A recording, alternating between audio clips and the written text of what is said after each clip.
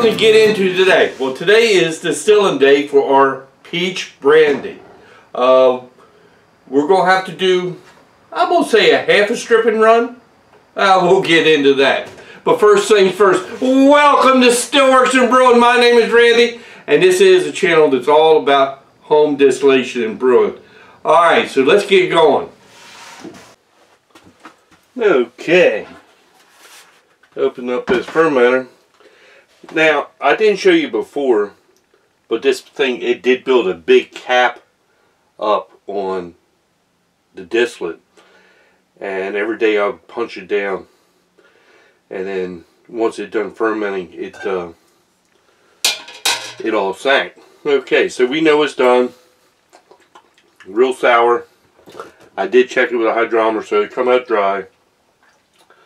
I did put a screen over the those still pots because I don't want any chance of any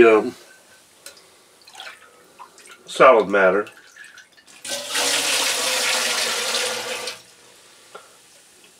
I usually siphon, but I couldn't pick this up. It's just a little heavy.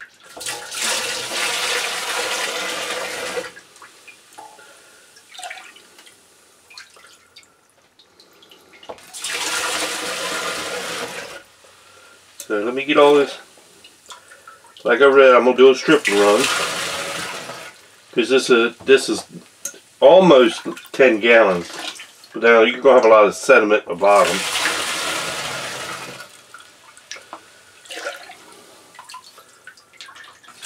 If I get this much out of it, I'll be able to pick it up and I siphon it off.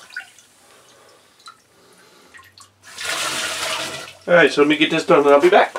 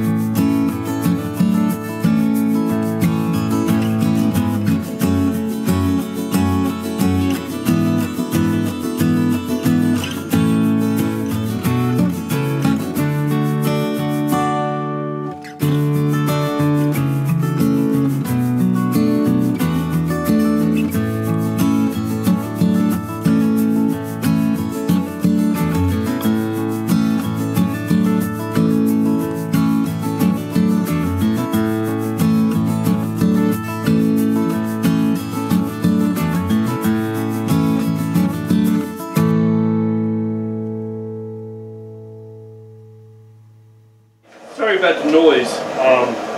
We are heating my stove up. I have fire under the pot and I also have electric in the heating element.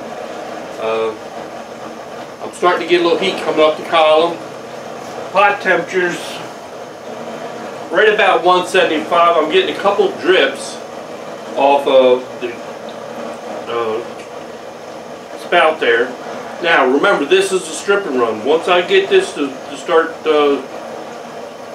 going, I will increase the heat You know, once I get it to bounce out, I'm gonna run this as hard as my condenser will allow me. I mean, I'm not worried about flavors right now. I'm not worried about heads. I'm not worried about tails. So what we're going to do is we're just going to collect,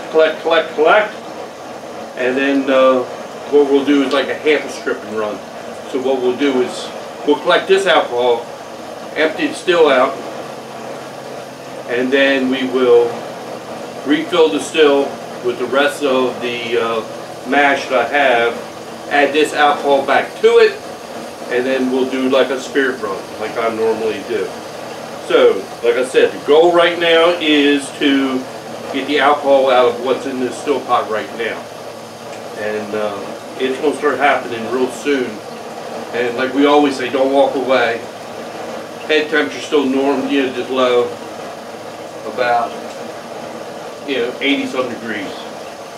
But I can feel it starting to come up the column now, so I'm going to get ready to shut the heat down a little bit, because I don't want it to puke.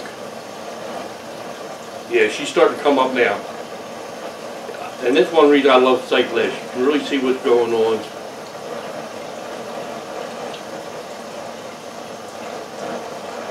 So I'll be turning the heat down now. Alright, well let's get this going. And we'll get this strip and run started. Okay, let me let you know where I'm at.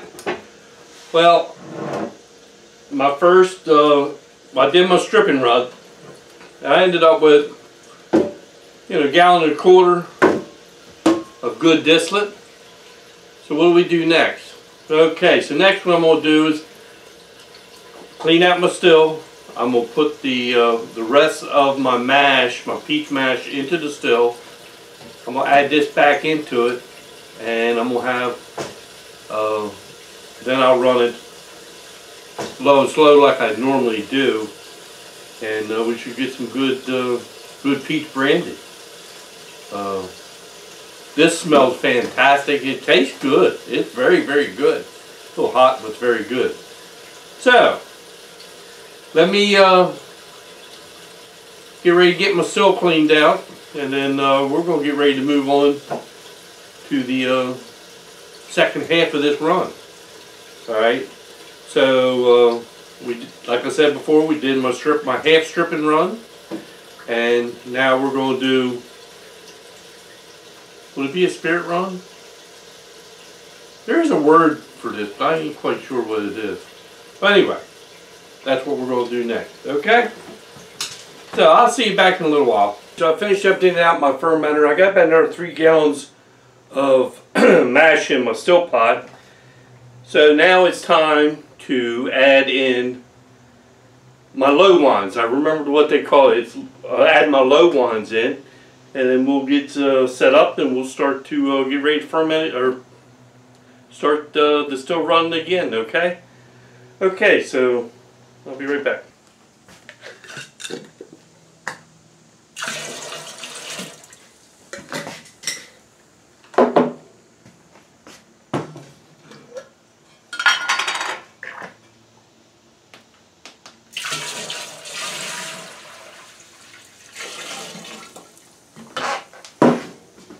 Okay, like I said, I got the rest of my mash in there. I put my low wines back in there. Now, one thing you want to make sure that you do, two things.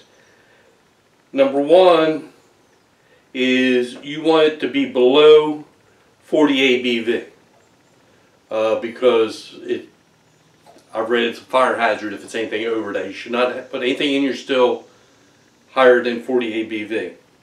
The next thing, the heating element. Remember, we put a good gallon and a quarter of low wines in there, and then we also have the alcohol that was in the mash. Once we take that out, we got to make sure that that heating element is still covered up. You can't run them dry, okay? For a few different reasons. You could start a fire, plus it's just not good. All right, so what can you do? All right, put good clean water in there. That won't hurt anything. Put good clean water in there, get the level up, and make sure that you got enough fluid in there to keep your heating element covered after you took all the alcohol out, plus below 40 ABV. Alright, so we're getting ready to get this thing started again, and we'll be back when we're for the next phase, okay? Alright, we're going to call this run done. Got some great looking stuff there. This last jar, I can see it's a little bit cloudy, got into tails, but everything else looks beautiful. Okay, so real quick recap of what we've got done so far. Alright, first video, we used fresh peaches. We mixed them with water and some sugar. I think, if I remember right, it was 1.060 was our starting gravity. It fermented for 2 weeks, and the cap, it formed on there. It fermented for 2 weeks, and I punched the cap down every day, and it sank. So, then, today we started distilling. We filled the still pot one time. We did a stripping run. Then after that we put about, I think I had 3 gallons left, right around 3 gallons of ferment, or it's been a long day, of mash left. So I put it in the still. I'll put the distillate from the stripping run in there, and then we added a little bit of cold water so we had enough of in the still. So we ended up with just about a gallon of good distillate. It's going to be about a gallon of good hearts. All this tastes fantastic. It is nice, good. It's all hot though, so it needs to be proofed down. We're not doing that today. So what we're going to do is let this air out for a day, and then on the third part of this series, we are going to finish up our peach brandy 3 different ways. I think it's going to be 2 of them is going to be brandies, and the other one is going to be something a little bit different. So you'll find that out on the next video. Alright. I guess the last thing I got to do is I'm going to let the still cool down. After a while, everything needs to be taken apart and scrubbed and cleaned and all that good stuff. You know how that is. It was a little messy with the peach, but that's okay. You can see that is, look at that. Ain't that pretty? Alright. This is going to be fantastic. So I guess the last thing I got to say is, hey, thanks for stopping by, and we'll see you next time here on Stillworks and Brewing. Cheers, everybody. Oh, this is going to be good.